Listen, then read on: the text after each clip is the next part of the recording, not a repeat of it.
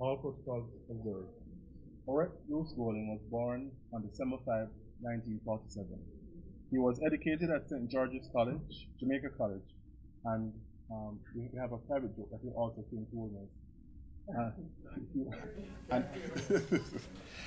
at the University of West Indies, at the University of West Indies, where he majored in economics and public administration. He was first elected to Parliament in 1972 at the age of 24, where he served in both houses of Parliament for a combination of 36 years. During his long period of public service, Bruce Golding has held various positions at the national level, including member of the Electoral Advisory Committee, now the Electoral Commission of Jamaica, Minister of Construction, Opposition Spokesman on Finance, Chairman of the Public Accounts Committee, Leader of the Opposition, and Prime Minister of Jamaica. At the regional and international level, he has served as Chairman of the United Nations Commission on Human Settlements, Chairman of CARICOM, and CARICOM Head with special responsibility for external trade negotiations. He was a member of the international team of experts deployed in South Africa to assist in preparing that country for its first post-apartheid election in 1994. Mr. Golding currently serves as an honorary distinguished fellow at the University of West Indies and is undertaking developmental research in public policy as well as private-public partnerships. Mr. Golding has been married for 42 years, and his wife, Lorna Golding, has one son, two daughters, and four grandchildren. Now, on a private note, Mr. Golding, I just had a conversation with Mr. Golding a while ago, and I was trying to remind him that he's actually my neighbor from Barton, St. Catherine. Mr. Golding is speaking on a topic that I don't know if he actually knows, but in 1991, when I was at the First Community College doing A-level politics, and I was actually a part of a team of students who went to Parliament to hear Mr. Golding speak on the very same topic. So it's very fortuitous and quite coincidental that I'm here now again at this point here actually introducing Mr. Golding to speak on the very same topic that he had spoken on while he was at Parliament. And this is more than a story for me, Mr. Golding. You've been an inspiration for me and a number of persons. I have to admit that your skills are excellent and very entertaining and honor. And I'm glad to be here today to present. I told Professor Meeks that in your absence, if you didn't come today, I would have spoken on your behalf. But unfortunately, I couldn't do you justice. Ladies and gentlemen, please join me in welcoming Bruce Golding.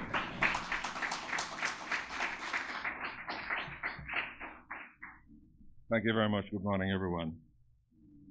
And of course, I feel obliged to especially acknowledge the presence of the Prime Minister of St. Vincent and the Grenadines, who has rescheduled his departure flight. He told me a while ago to see for himself whether my level of wisdom has been expanded and enhanced by time and age. But thank you, Ralph. Thank you for being here.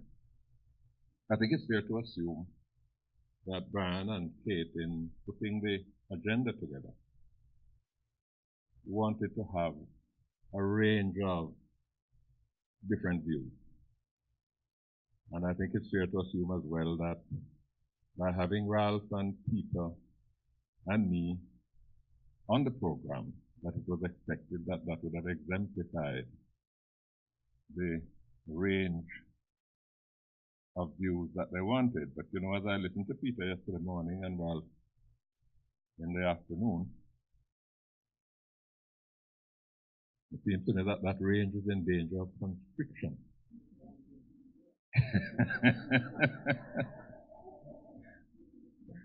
And you know, given our different political antecedents, it's a moot question as to who has traveled a further distance along that linear spectrum. But it reminds me of something we used to discuss when I was on campus, and that was the de-radicalization of radicals. And I believe that that is what Hamid yesterday was attributing to Eric Williams.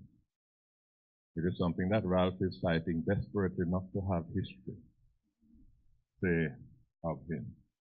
But I remember yesterday as well, Peter, when he was speaking, made a point that if the Westminster system is to work effectively, it has to find a way to engender consensus. And convergence is in fact a precursor of consensus.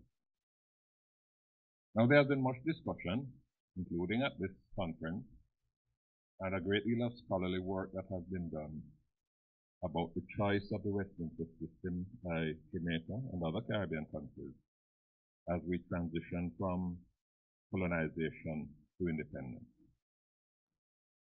Now, Trevor Monroe, in his book, I think the title of it was The Politics of Constitutional Decolonization in Jamaica, which was written a long time ago, in fact in 1972, more than 40 years ago. But in that book, he documents the scant consideration that was given in the framing of our Constitution to any major deviation from the Westminster prototype into which we had been initiated. Not just since, but especially since, even from before, but especially since the First Order in Council in 1944. And many people have chided the framers of our Constitution for undue orthodoxy and conservatism. I think it is arguable whether we really had a choice. Some British colonies in Africa, in the Caribbean, in Asia, and Peter Phillips made the point yesterday, they had indigenous forms of organization and administration which were able to survive the period of colonization, and therefore they had something, a reference, that could have influenced, even if it could not define completely the form of government that they would choose. Norman Manley made the point during the debate on the Constitution Bill in 1962, and I want to quote him. Let us not make the mistake of describing as colonial institutions which are part and parcel of the heritage of this country, end of quote.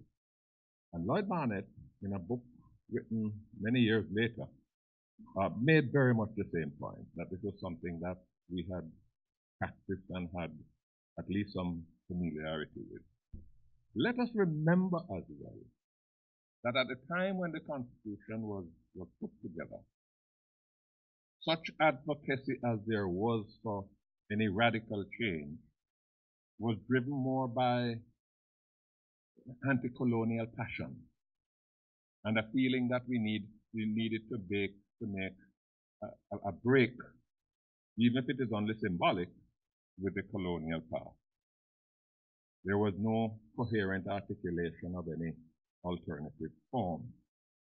Now we know it is a fact that in putting the Constitution together, the whole thing was put on fast rapid. The Constitution, from beginning to end, was put together in 3 months, and there was hardly much effort made for any serious public consultation.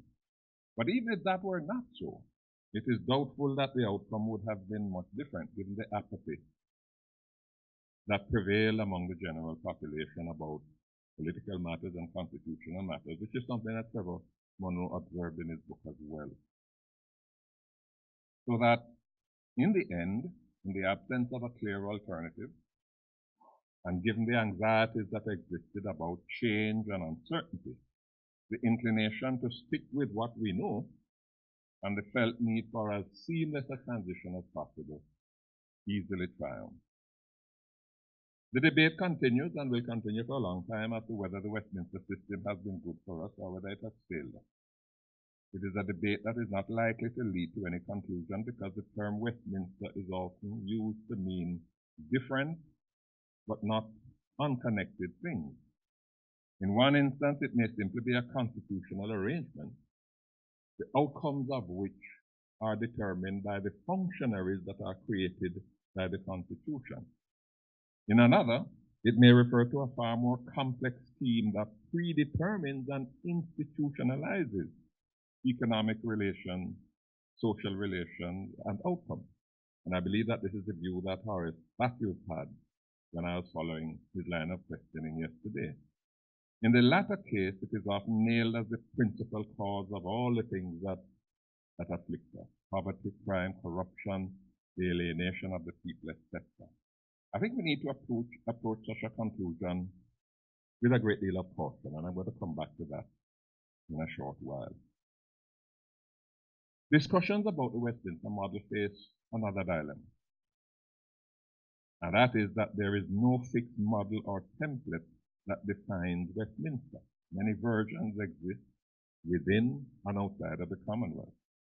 There are some basic elements that must be present: suffrage, guaranteed periodic elections, a largely non-executive head of state, a directly elected Chamber of Representatives with a Prime Minister and Cabinet chosen primarily, if not entirely, from among those representatives, and who are accountable to the representatives themselves, and a separately constituted judiciary. But beyond those basics, Westminster takes off in all sorts of directions, and many variations are to be found, from New Zealand to Jamaica, from Singapore to Israel. They may be monarchical, they may be republican. They may be first past the post or proportionally representative, or a hybrid of the two, as I think Ralph was suggesting in his constitutional reform effort. They may be unicameral or bicameral. They may be unitary or federal. They may be constitution sovereign or parliament sovereign. The real measure of governance in any Westminster-based country, therefore, is not just the existence of these basic elements, but how they relate to each other in both structure and practice. This lack of rigidity, which I think is perhaps the most significant feature of the Westminster model, can easily be understood from the fact, and the point was stated yesterday, is well known, that the British Constitution is unwritten. It derives from a whole body of customs and traditions and conventions and statutes and judicial decisions and treaties that have been accumulated over centuries.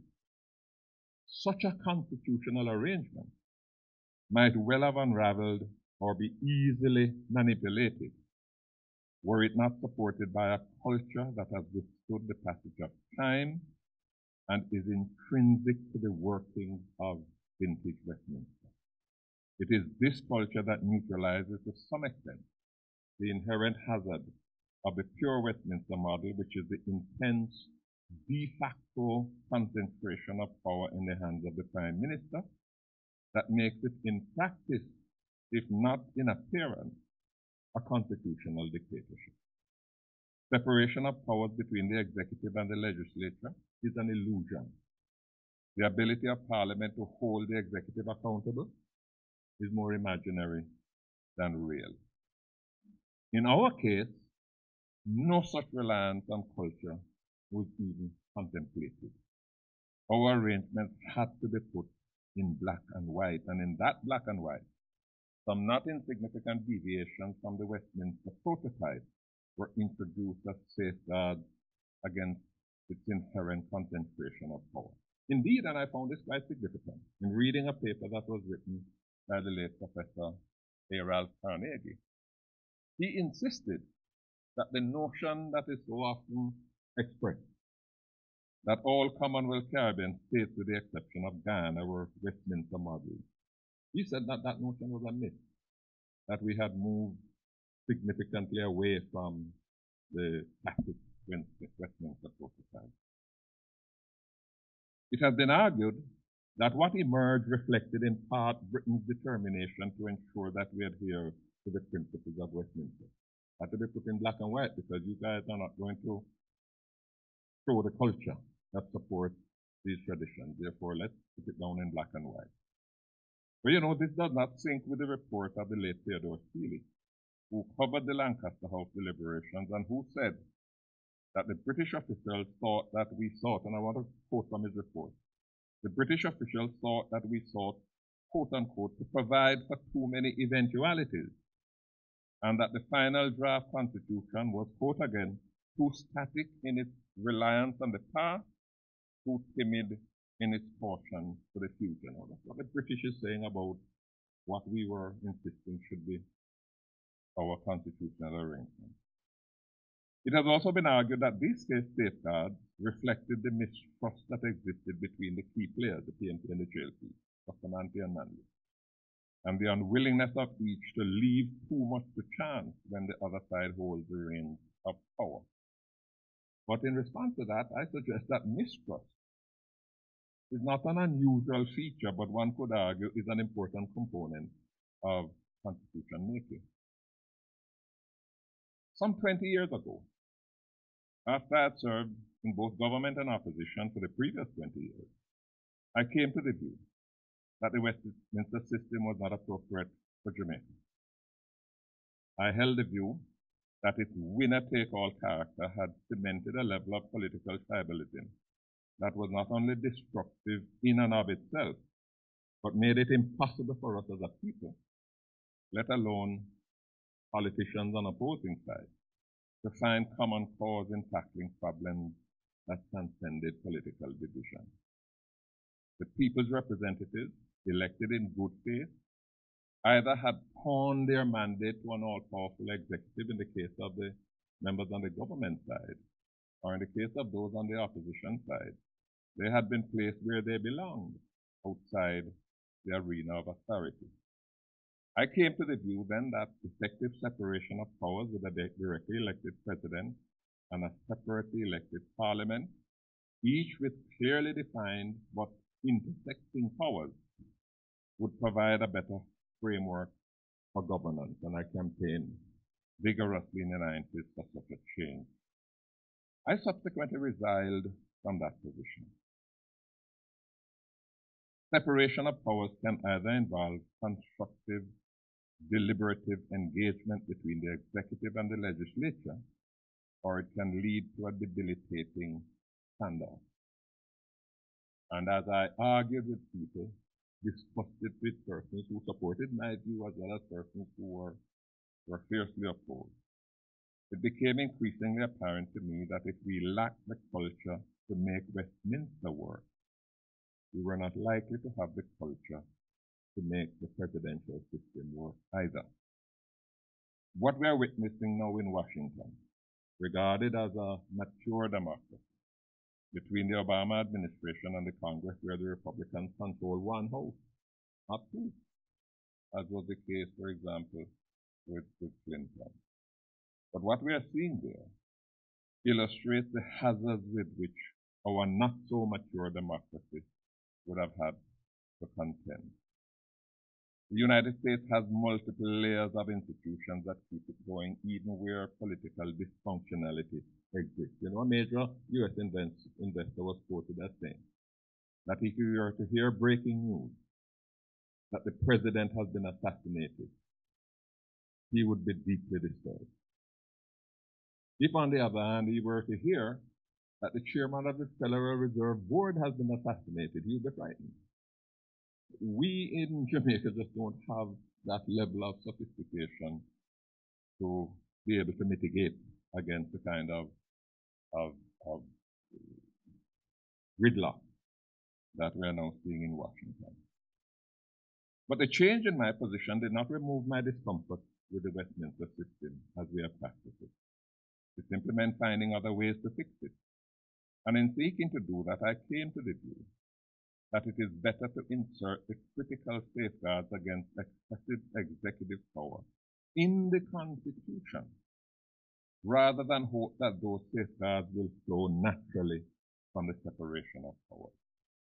This is especially so if both sets of power come from either Old Hope Road or Belmont Road, as is not just possible but very likely given the voting pattern that we have seen in Jamaica over the years. And in such a situation, those safeguards and that separation would be more imaginary than real.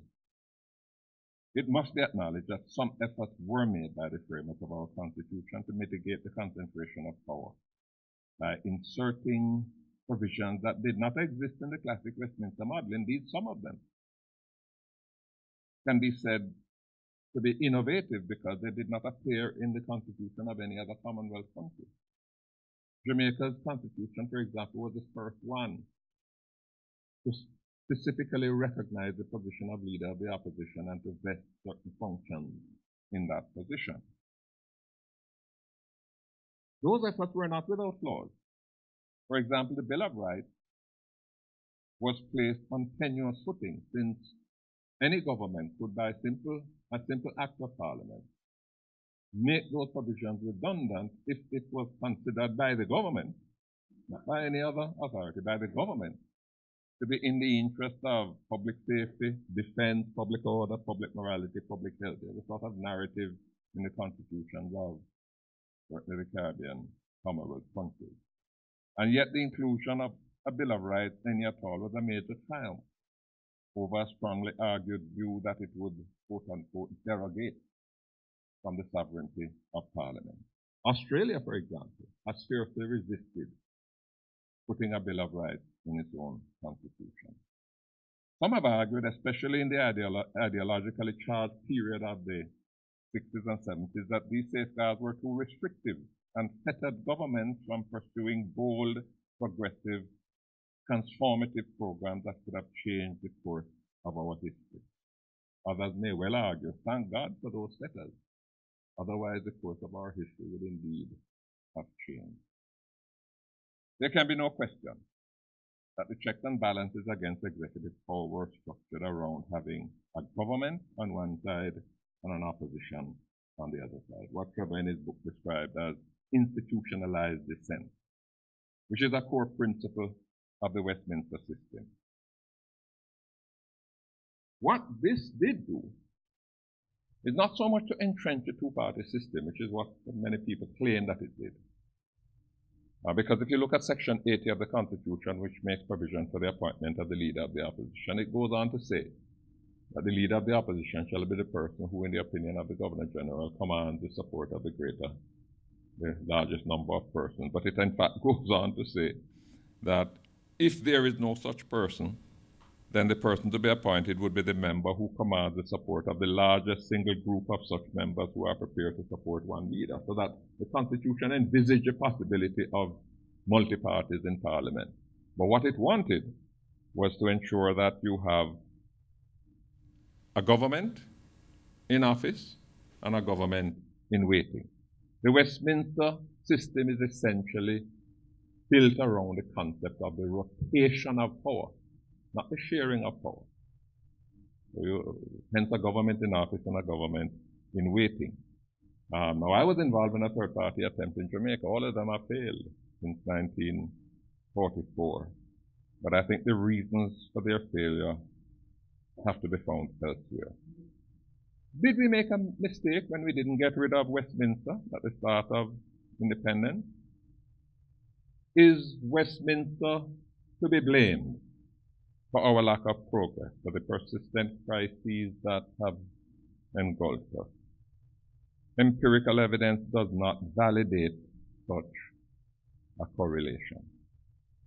Of the 24 former British colonies in Africa and the Caribbean that gained independence in the second half of the last century, beginning with Ghana in 1957 and the last one being St. Kitts in 1983, a half of those countries switched soon afterwards from the Westminster system to the presidential model.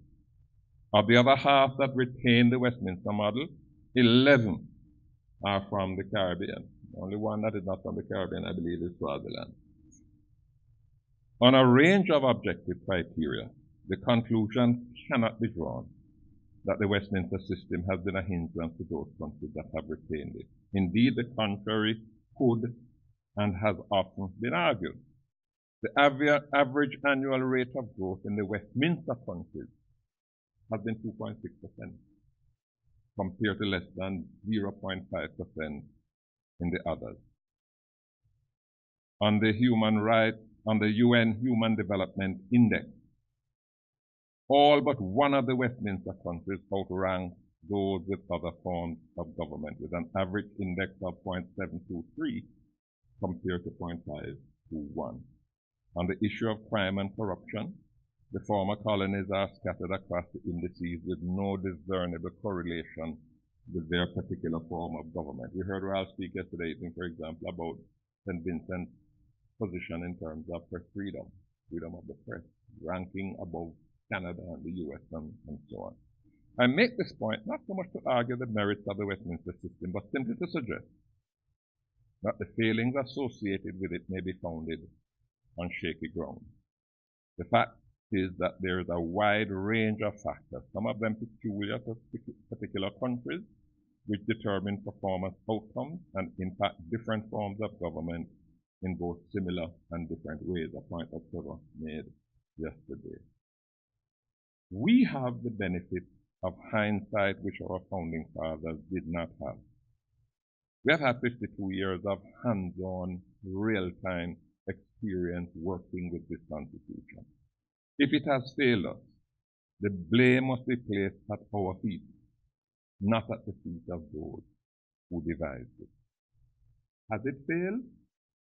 The Westminster system has been credited, as Peter Phillips said yesterday, for providing stability to our democratic process, for facilitating orderly transition of power even when our politics was at its most polarized and the fabric of our democracy was most severely tested.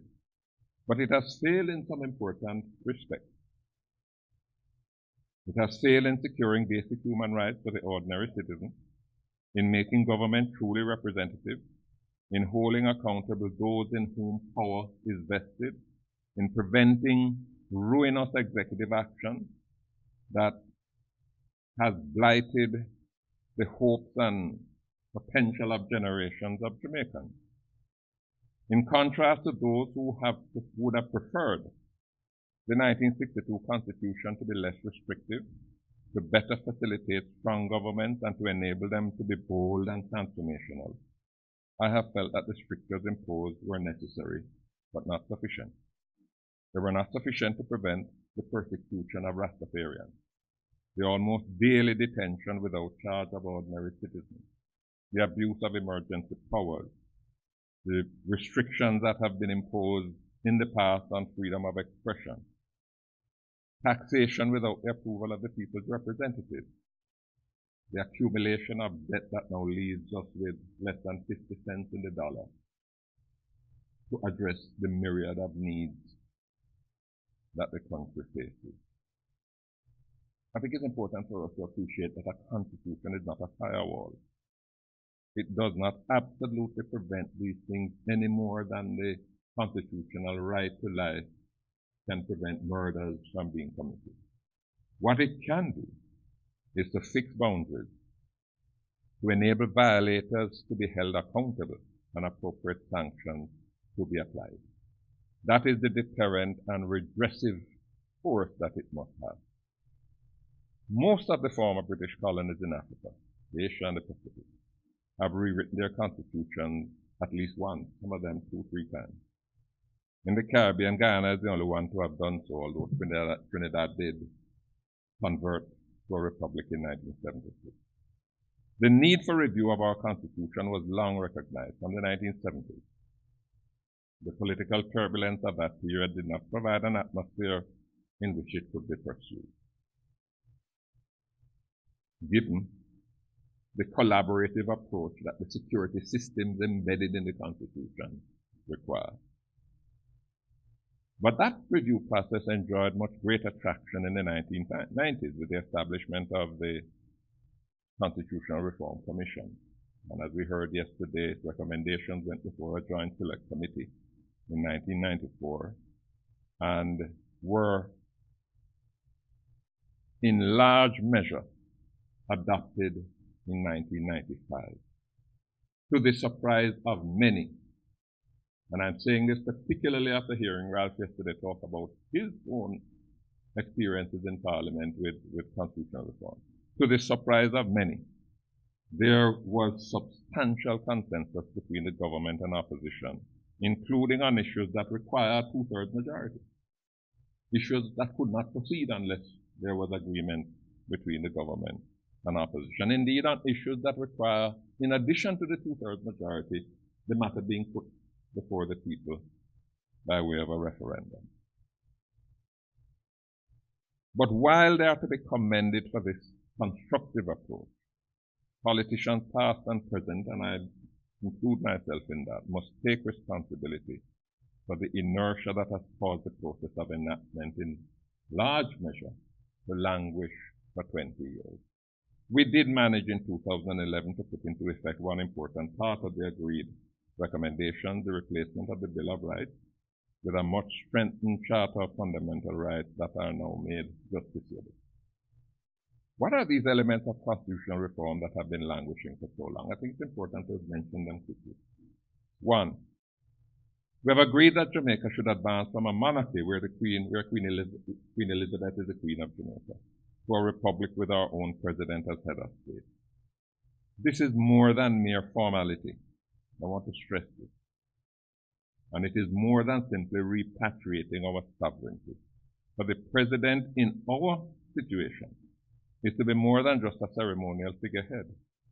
He or she is to constitute a major restraint on executive power. We came to this approach in 1979 when we sought to fix the electoral system that had been abused and manipulated by successive governments, to the point where it had become a national crisis. The Governor General now selects the largest block of members of the Electoral Commission, a format that has led to a restoration of confidence in the conduct of elections. This same approach has been used since then in making appointments to a number of other critical positions: the Contractor General, the Broadcasting Commission, the Public Broadcasting Corporation, the Public Defender, the Children's Advocate, the Political Ombudsman, and the Independent Commission of Investigation. This is a major deviation from classic Westminster. It is almost unthinkable to see the Queen in England performing any of these functions. Secondly, it has been agreed that this power of the President to make appointments would be extended to include the Chief Justice, the President of the Court of Appeal, and members of the Judicial, Police, and Public Service Commission. Thirdly, provision would be made in the Constitution for impeachment of a wide range of public officials, elected and non-elected. And there would be a requirement that immediately after every election, a 5-member impeachment tribunal must be constituted that would oversee the impeachment process. And the requirement, the agreement, Peter, as I recall, was that this tribunal must be set up within 35 days after an election. Critical bodies such as the Electoral Commission, Contractor General, and the Public Defender, now established merely by ordinary statute, and therefore repealable by ordinary statute, would be enshrined in the Constitution.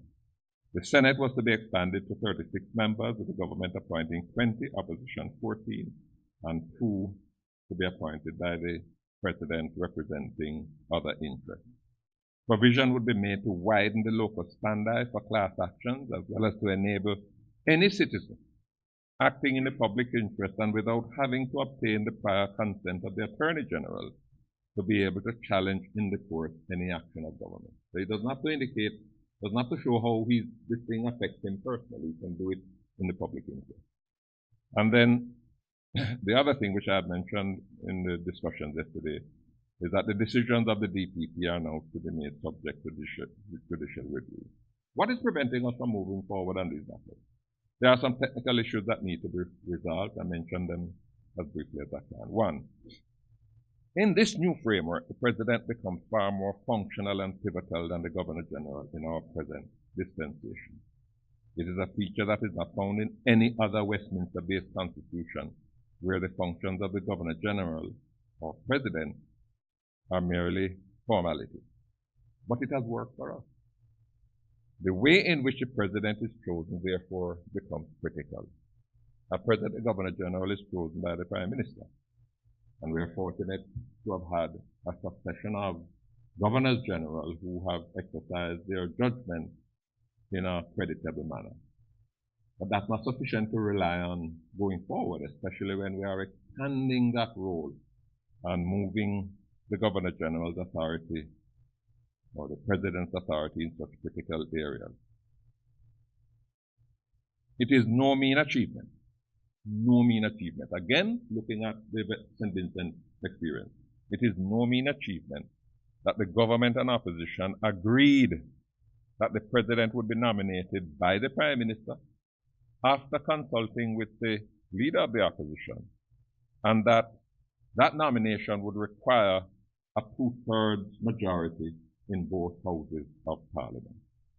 In Trinidad and Tobago, for example, the president is chosen by a simple majority of both houses sitting jointly.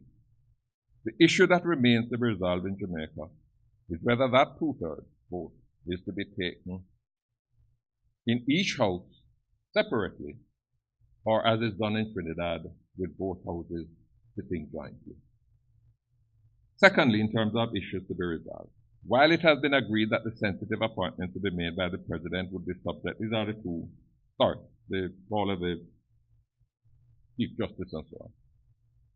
While it has been agreed that those appointments will be subject to a two-thirds majority of Parliament, there is disagreement as to whether or not it should be by way of affirmative resolution or negative resolution.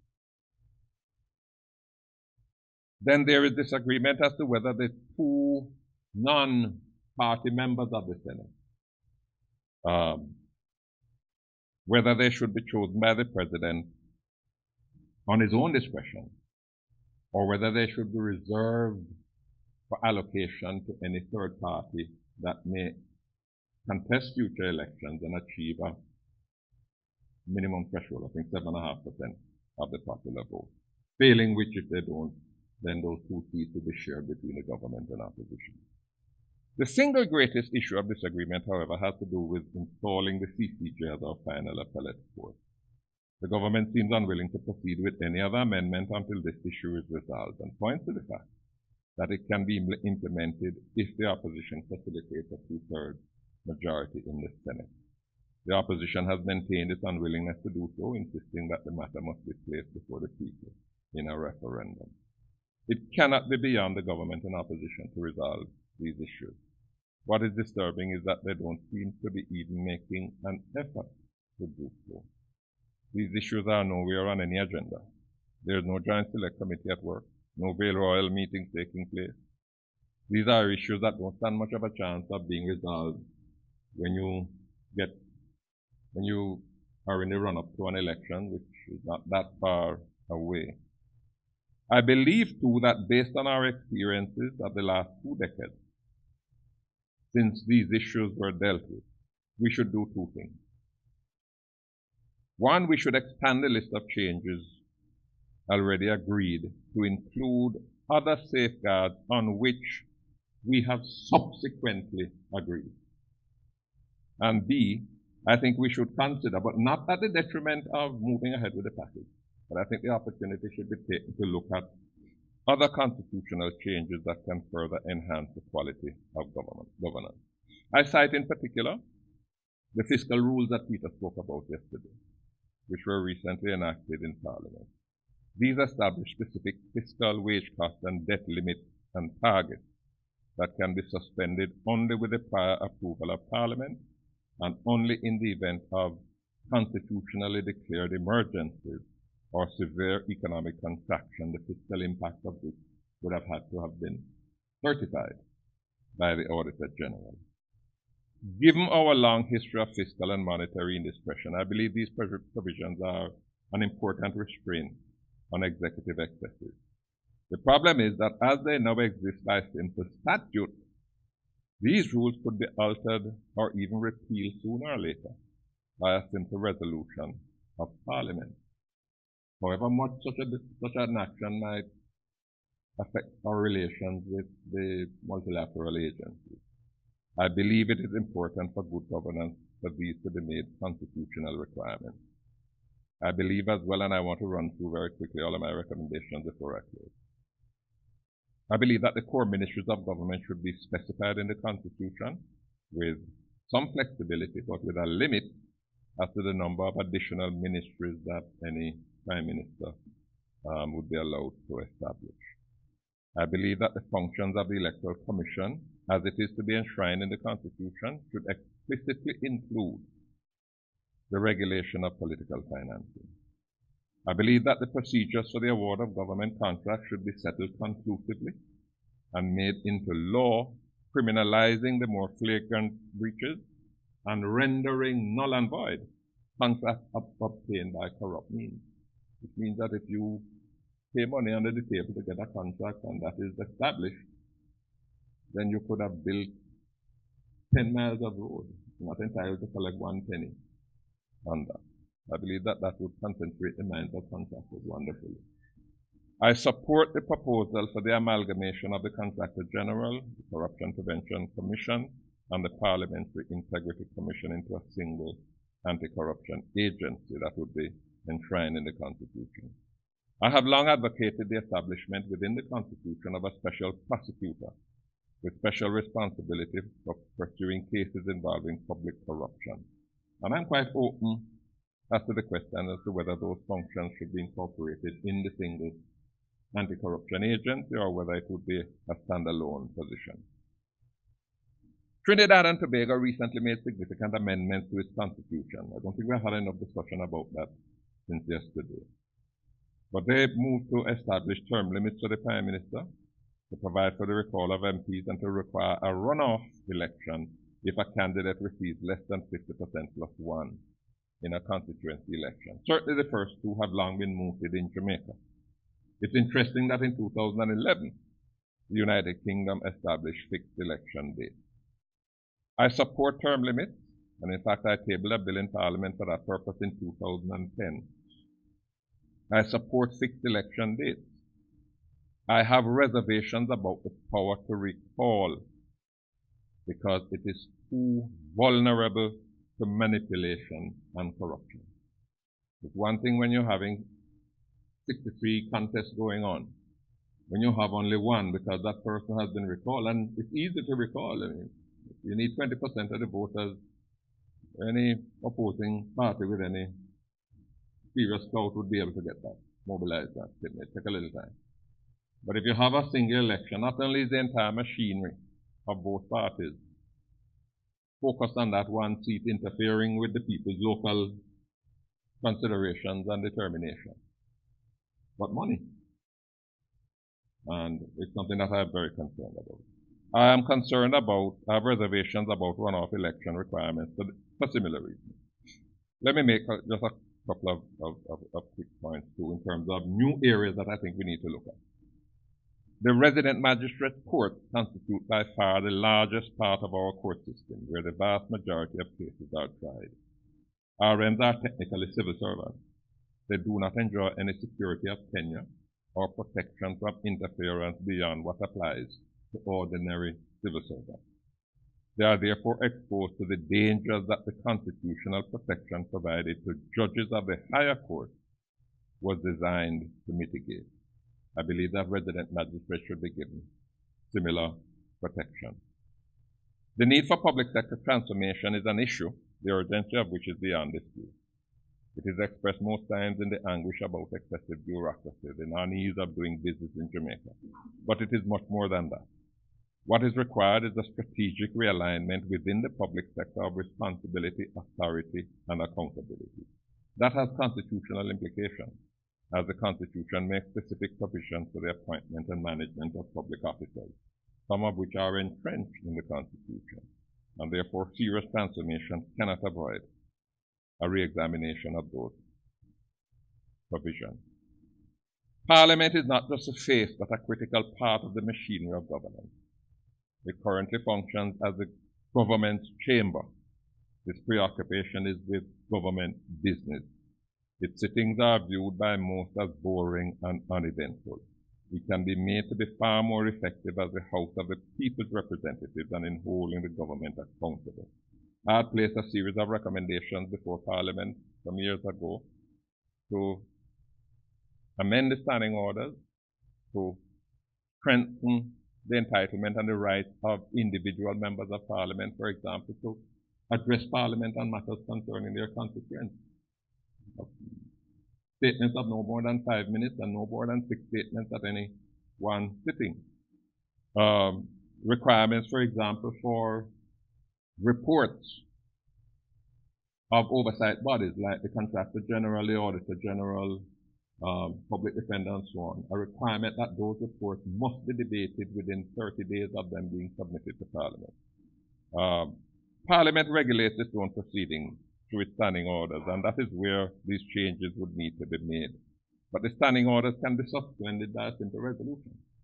I beg to move that the standing order be suspended, and there go all of the provisions. I believe Section 48 of the Constitution that deals with the powers and procedure of Parliament should include specific reference to the standing orders, and that it should provide further that certain rights of the people's representatives cannot be abrogated by the suspension of the standing orders. My final point. It is said that a country gets the government it deserves. It may also be said that it gets the constitution it deserves, either the one that it demands or the one that it allows its leaders to formulate. It is arguable whether public interest in matters constitutional is any higher today, Trevor, than it was at the time of independence. Yes, there are more civil society groups, and they enjoy exposure to a media that is much larger and penetrative than what existed 52 years ago. But while some of these lobby groups may be reflective of public opinion, they are not representative of the public. Some of them could easily hold their AGMs inside an ATM kiosk. And politicians, I'm speaking as one who spent many years in that endeavor, politicians tend to view advocacy groups the way Joseph Stalin assessed military might when he asked, how many divisions does the Pope have? Ralph told us yesterday about his constituency and how we can predict within 10, 15 votes what the result is going to be. It is no magic in it, it's a science. And most active, serious politicians practice it. What do? We do a thing called canvass. What is a canvass? It's not going door to door and asking people how you plan to vote. It is sitting down with your workers in the community, in a schoolroom under a tree, around somebody's backyard, and you take the voters list and you go through name by name. Ralph Gonzalez, no, sir, I'm not voting for you. Yeah, and you put an X beside that one. And you go through. Now, in the early days, when I was learning the craft, you would end up with JLP, PNP, and then a percentage now that you couldn't determine. And your election strategy is to make sure you bring out the JLP, but concentrate your efforts now on those that you can't determine, because that's where you can, don't waste time with the others because they're not voting for you. Within that group that you couldn't determine were some people who were non-voters, but in those days it was primarily Rastafarians and Jehovah's Witnesses. What has happened over the years is that that group has swelled to the point where it used to be 20% of the voters list. As General Secretary, I used to advise my candidates in urban areas, you're going to start off with about 35%. As you work, you will narrow it down to about 20. You're not going to get it much below that. I would tell the rural candidates, you're going to start off with 20%. As you do your house to house, as you canvass and you campaign, you bring that down to about 10%. And you go into an election knowing that there are still 10% that you don't know, but you have tightened up on the rest. We found that that group of persons were now approaching 50%. And within that 50%, it wasn't that the Rastafarians and Jehovah's Witnesses had grown. It was persons who did not vote. Not that you don't know how they're going to vote. They do not vote.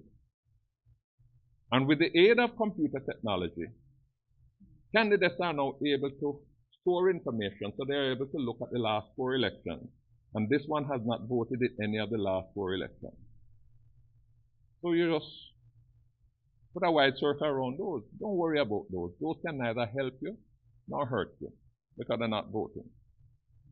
And the response, the dissatisfaction that I spoke about yesterday, a person, is normally translated into a disengagement from the process, which means that the process is now left to those who may be dissatisfied, but not so much dissatisfied because they want any fundamental change, but dissatisfied simply because the system is not working in their favor.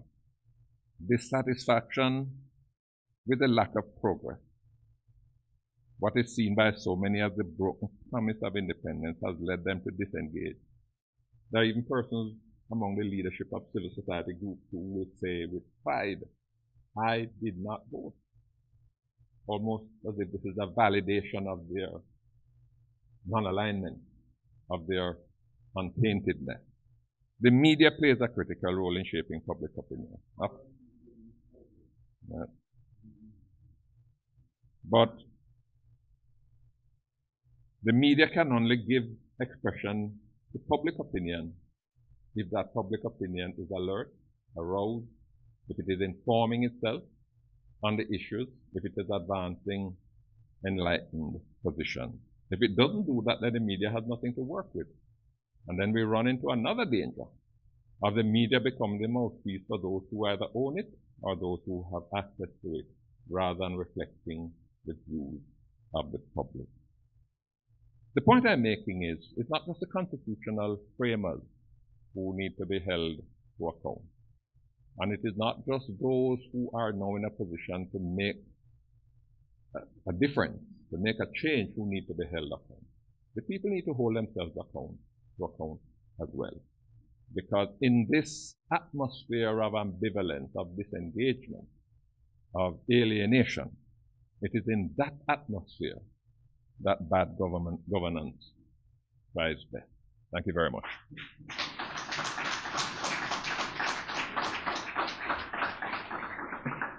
Thank you very much, Mr. Gordon. When I see a politician, our Prime Minister, someone who used to be a Prime Minister, says, final point, let's take 25 minutes more. And I was a bit concerned that thanks for keeping it at 10 minutes rather than 5. I now invite a few questions.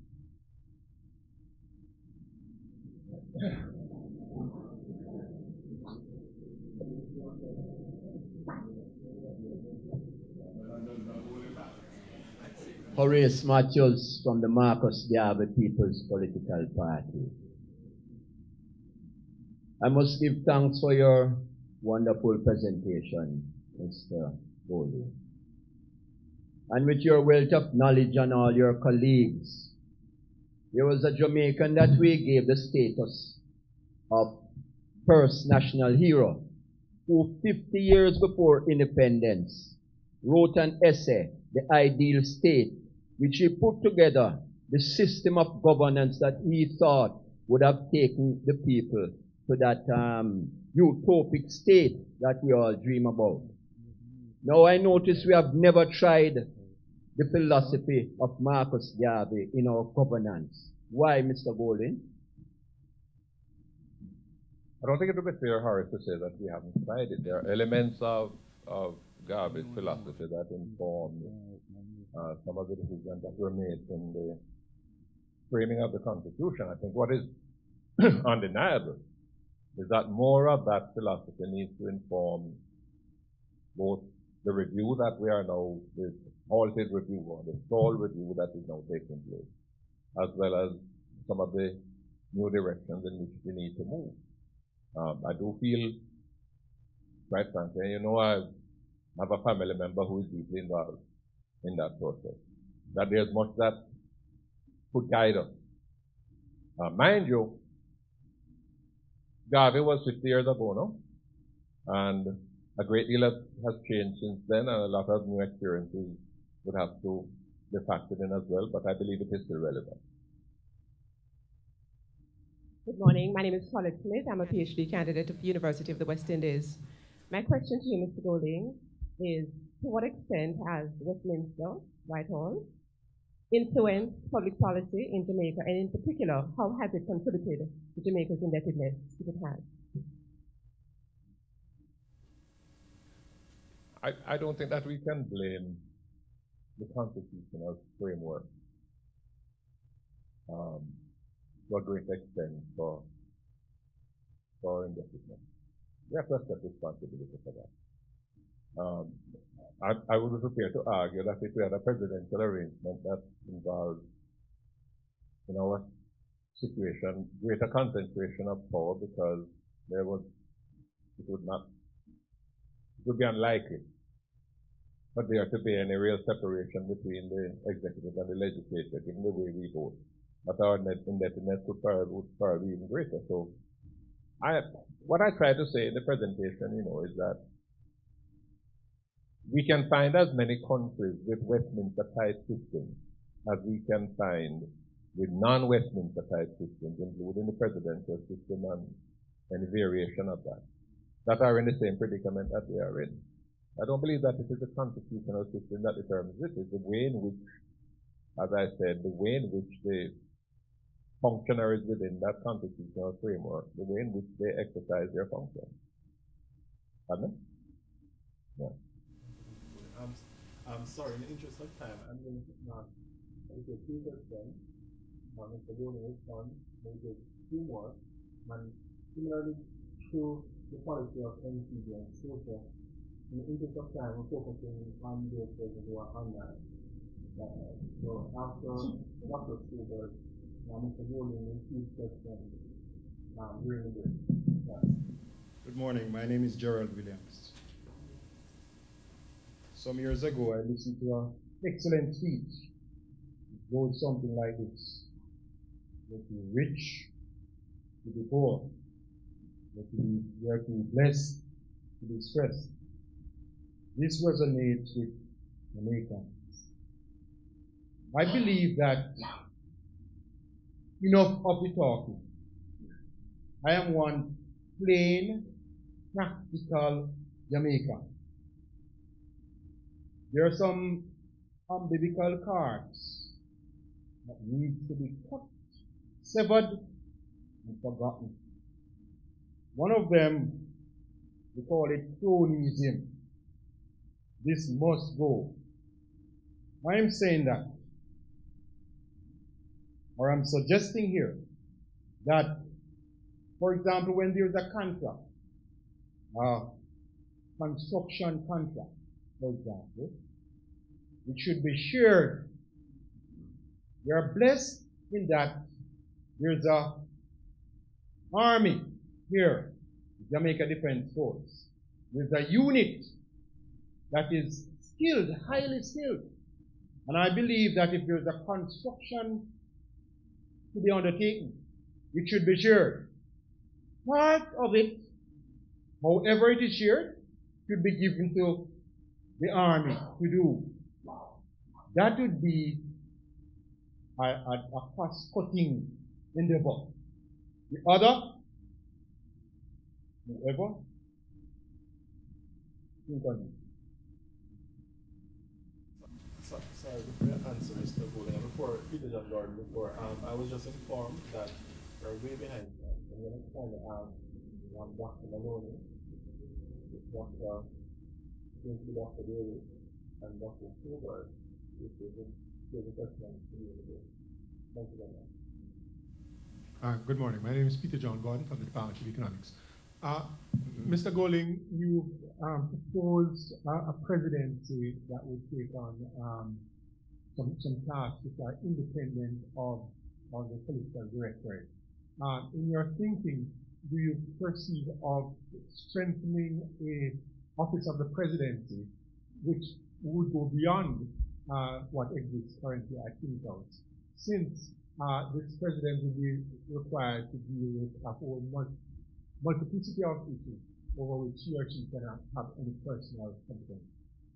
Well, in quick answer to the previous one, the JDF Engineering Corps is utilized on a number of public projects from time to time. But bear in mind, from my recollection, the complement of the engineering corps is about 35. And there's a limit to what 35 people can do. We have to find a way to deal with the question of the award of contract. Right now, I think that perhaps in trying to tighten it up, we have made it too cumbersome. I think we need to look at how we can do it in a way that allows for it to operate smoothly and quickly, but at the same time allows for it to operate in a transparent way. And I suggested that we need to firm that up, and we also need to bring that into law, because right now it is not a matter of law. On the question of the presidency, what we are going to have is the agreement that we have arrived at so far are implemented is really a hybrid. I don't think that anywhere else in the world that's expected. It is not going to require a large establishment in the president's office, because the president is not going to have daily functions. But the path would need some amount of expansion, since he's going to have to be consulting on so many appointments that have to be made. It wouldn't be significant. But in fact, he's going to be a quasi-executive president. No question at all about that.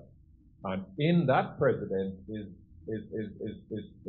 the person, the hands in which the real balance in the constituency is going, in the constitution is going to be placed, which makes the process of selection of that person so important.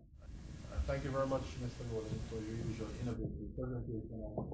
Thanks to everyone who has come into the presentation. As I said before, we have a chance to see all the questions that Mr. Golden is available to respond to our key questions during the break that we have. Thanks again, and we will reconvene in the next 10 minutes, 15 minutes for the next segment of the conference. Thank